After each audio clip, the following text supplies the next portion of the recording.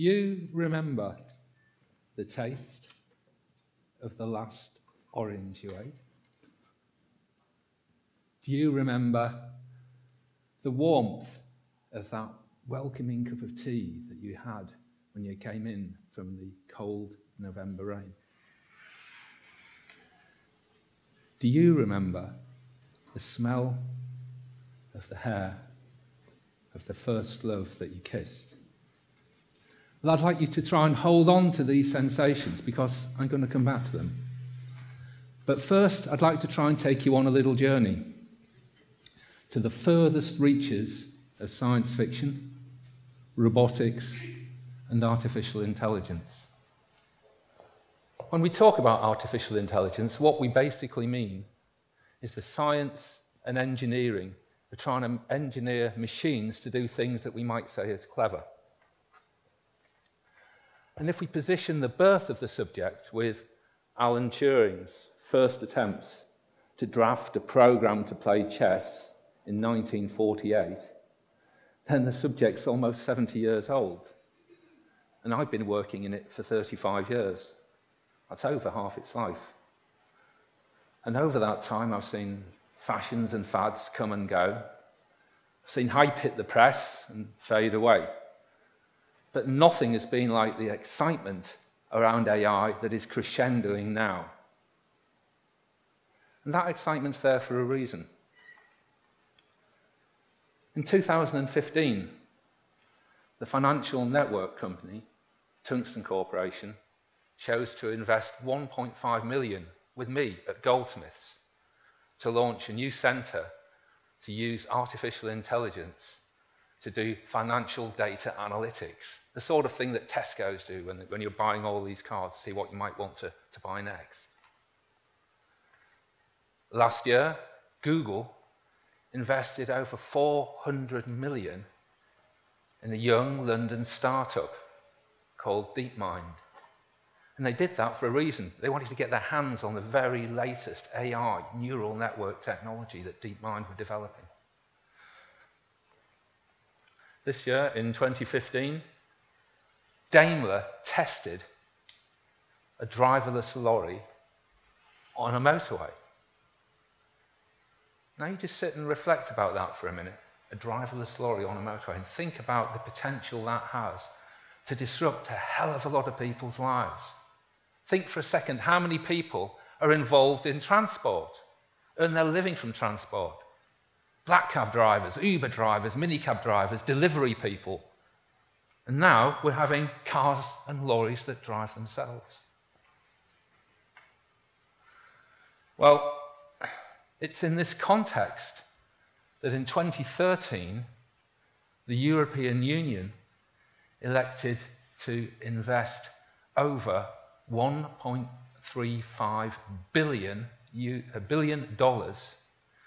with Henri Marcram to fund his human brain project. Now, the idea with the Human Brain Project is that these guys would get together, and women would get together to develop a computational infrastructure to support the development of first a rodent brain, and then, within the 10-year funding period, a full computational simulation of a human brain. Through this new in silico neuroscience, there will be nothing we cannot measure, no aspect of the model we cannot manipulate. There will be no question we cannot ask. Well, this is just some advertising blurb from the Human Brain Project, but they're basically saying in this little video that if they're successful, there'll be no question about the brain that we can't answer with a computational simulation. And that's kind of weird. Are these people really saying that when they're finished, they'll have a computer that will really feel, that will really have emotions, that will have beliefs, that will taste that orange, that will enjoy that warmth of the cup of tea, and that will experience a first love? That they will build a machine that's genuinely conscious? Well, Some believe that machine consciousness is here already. Indeed, in 2002, Professor Kevin Warwick at the University of Reading led a team of cyberneticians and roboteers to develop a fleet of small mobile robots that he called the Seven Dwarfs. These were simple cybernetic learning robots.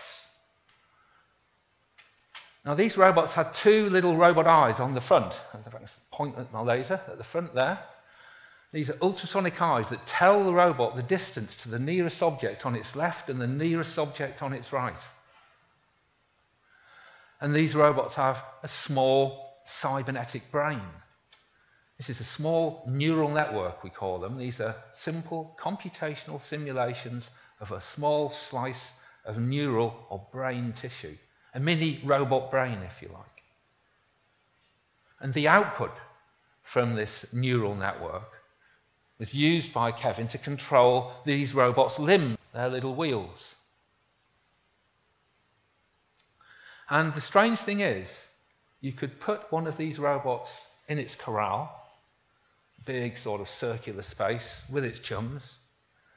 When you turn them on, these robots know nothing. They don't know how to interpret the data from their little robot eyes, the distances they're getting to the nearest object. They don't know how to interpret that data about their environment to enable them to move their wheels and move around without bumping into things.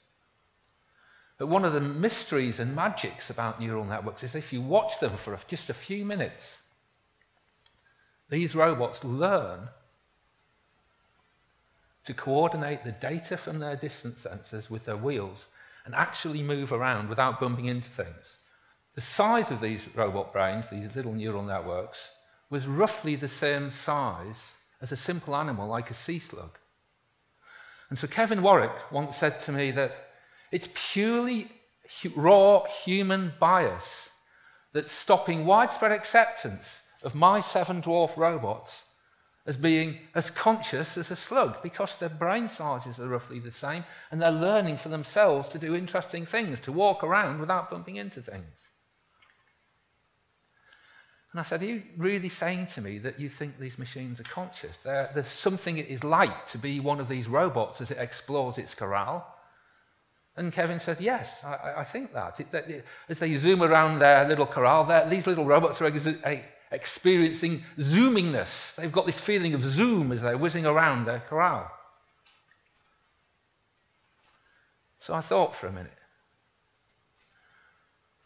So looking at these robots moving around, I said, imagine if I'm going to pick one of your robots out of its corral, and I'm going to put a little data recorder between the two robot eyes, which are giving the robot the distances to the nearest objects on the left and right, and I'm going to record that data as it comes into the little robot's brain. I put the robot carefully back. These machines have already learned to whiz around. It goes on its way, zooming around, experiencing zoominess.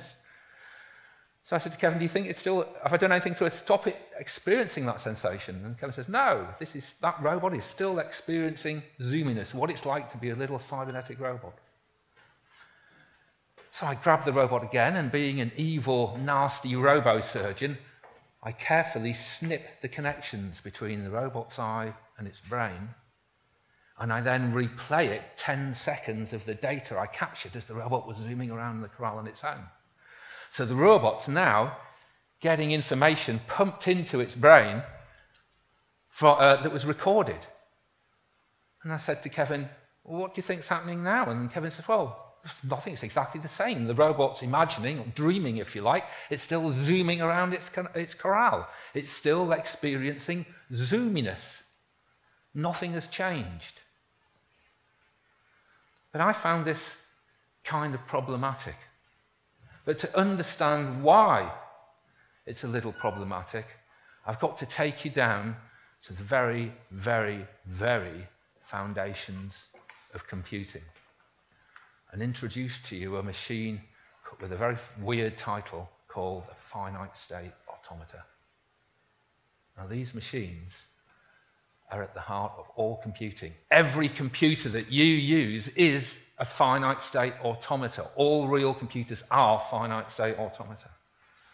So let's have a look at them. Now, perhaps you've seen an automaton yourself on TV or perhaps at a museum.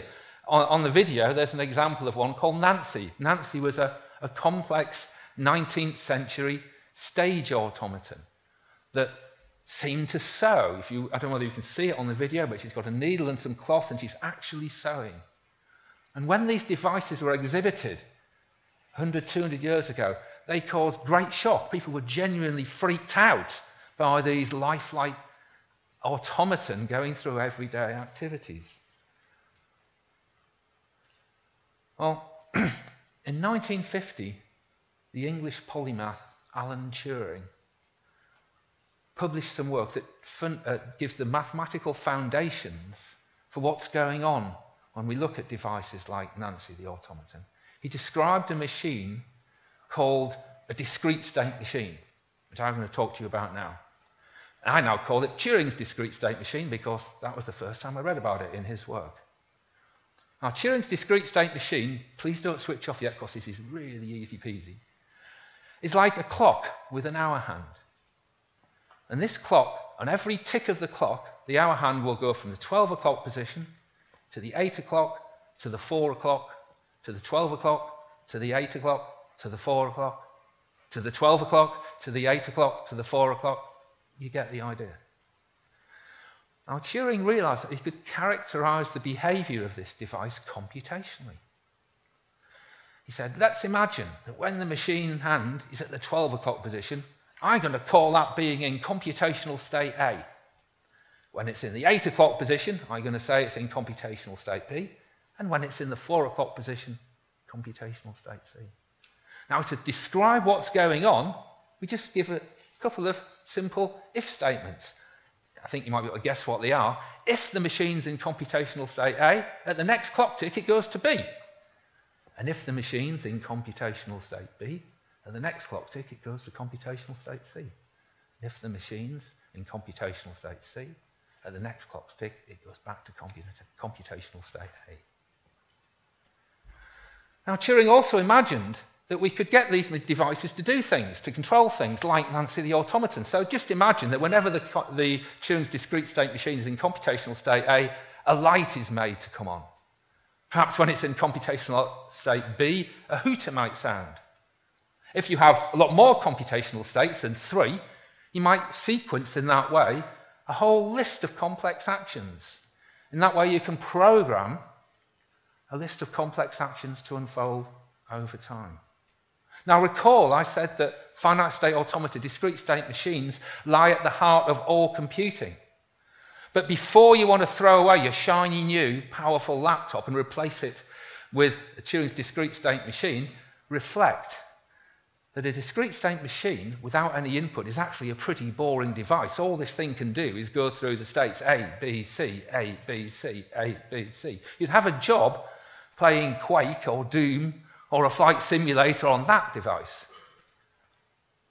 But Turing had kind of gamed this a bit. He imagined having some input to his device. And he imagined, because he was thinking mechanically, he thought, I'll imagine having a great big mechanical brake that can come on.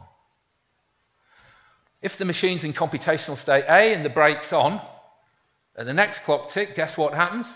It stays in computational state A.